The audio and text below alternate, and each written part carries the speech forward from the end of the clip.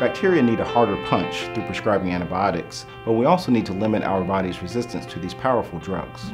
Especially at certain times of the year, I often get asked by my patients, what's the difference between bacteria and viruses? Both bacteria and viruses are examples of germs that can make people sick.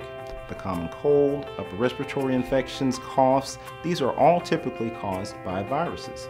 What's cool is your body can fight off a virus for you. You can use an over-the-counter medication to help manage the symptoms, but prescription medicines usually won't help. That's because your body can handle it. On the other hand, we have bacteria, which are organisms that cause more severe illnesses and can only be killed by special drugs called antibiotics, which are prescribed by your doctor. If you take an antibiotic when you don't need it, like for a common cold symptom, you're not helping your body, you're actually hurting it. Taking an antibiotic when you shouldn't be can make you more sick and make your illness last longer. Plus, our bodies can develop an immunity to antibiotics, making them less effective the next time you take them. So for that reason, if a doctor recommends that you take an antibiotic, always ask them, what bacteria are you trying to kill? Or what specific bacteria are you treating? Because there should always be an answer.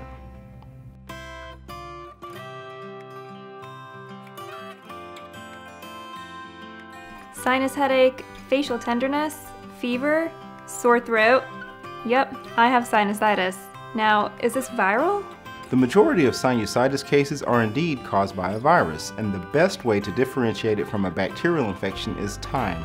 So if symptoms have not improved in a week and a half or have gotten substantially worse, an antibiotic may be in your future. These over-the-counter drugs I've been taking for 10 days don't seem to be working. I better make an appointment to see Dr. Branner just to be sure. My fever is up to 101, my lymph nodes are swollen.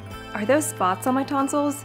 Oh no, is this strep throat? Do I need antibiotics? Sore throats are caused by a lot of things, and in 90% of cases in adults, a virus is to blame for the cause of the throat pain. I tell my patients, you're just like everybody else. Strep throat is going around, and usually sore throat is going around. You just heard from your friend at the bus stop that they weren't feeling good. But no one wants to tell you that they went to the doctor and got tested and it was negative. I shouldn't just assume it's strep. Let me try this cough medicine first. If the symptoms are still here in 10 days, or if I have a fever that lasts for a few days, I'll get tested for bacterial strep throat. I'm coughing a lot. It makes my throat hurt too. Is it caused by a bacteria or a virus? Sore throats happen. If you're a healthy non-smoker, that inflammation is almost always coming from a virus. Your doctor's exam will help decide whether there is anything specific that could be bacterial. I feel awful. I better call my doctor. If it's caused by a bacteria, he can prescribe an antibiotic, and if it's viral, he can at least make a recommendation to have me feeling better soon.